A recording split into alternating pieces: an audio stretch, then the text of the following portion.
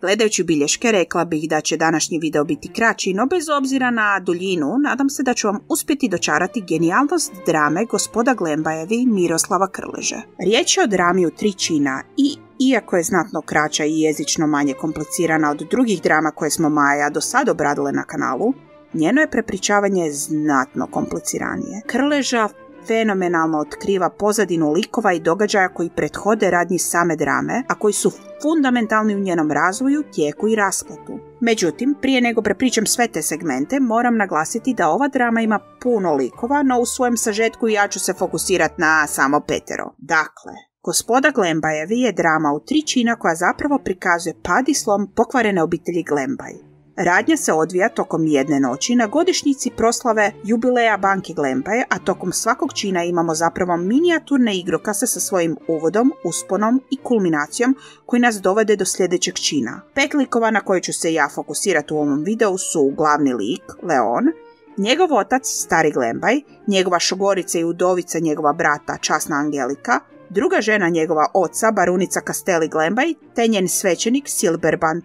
Prvi čin započinje završetkom zabave i odlaskom gostiju iz kuće Glembaj, nakon čega se ostatak obitelji i njeni bliski prijatelji nastavljaju družiti, ali i raspravljati o neugodnim skandalima koji su nedavno pogodili obitelj, odnosno konkretno barunicu Castelli Glembaj. Naime, vozeći se u koči, barunica je pregazila staru radnicu, a njena se snaha, nakon što je odbijena pomoć, bacila s bebom u rukama s 3. kata kuće Glembaj. I nakon dugo filozofiranja, pravnog rastezanja i igranja sa činjenicama, Leon konačno izgubi živce i počne se svađati prvenstveno sa Silberbantom o moralnosti i etičnosti koje je ova obitelj pokazala prema stradalim ženama. Eskalacija ove svađe slijedi nakon što svećenik optuži Leona da je indirektno ubio snahu jer je u nastojanju da joj pomogne, no sa cinizmom, rekao da joj je bolje baciti se kroz prozor nego tražiti pomoć od barunici i Glembajevih.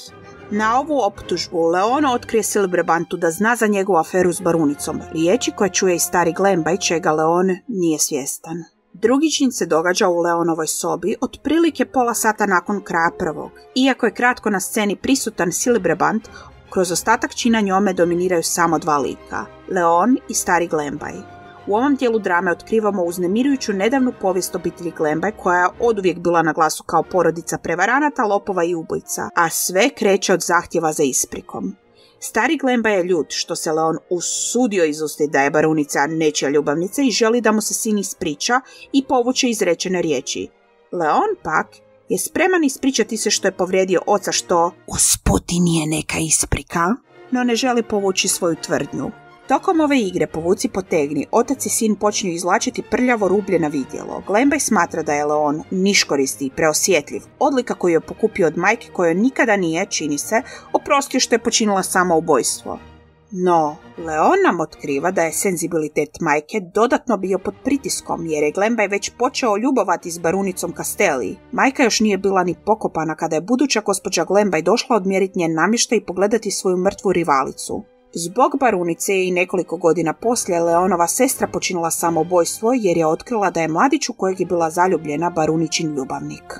Eskalacija u ovom činu slijedi kada Leon iskoristi ružnu riječ za barunicu, a kao posljedicu pokupi 2 šamarčine od oca. Oboje umorni, sad već jadni, umjesto da prestanu nastave dalje. Dobro, Leon bi možda i popustio, više svjestan da su pogledi njegova oca i njega samog previše različiti, no stari Glembaj i dalje ne popušta. Pod pritiskom Leon puca i priznaje ocu da je godinu dana nakon majčine smrti sam pao pod baruničin šarm i spavao s njom. Od šoka nad ovom vijesti stari Glembaj doživi srčani udar, a prije nego umre dobiva potvrdu o sinovim izjavama kada sluge ne mogu naći barunicu u njenoj sobi, a kada se žena pojavi tvrdi da je bila u vrtu na svježem zraku, iako je to očita laž s obzirom da je kroz cijeli ovaj čin grozna oluja bijesnila u pozadini.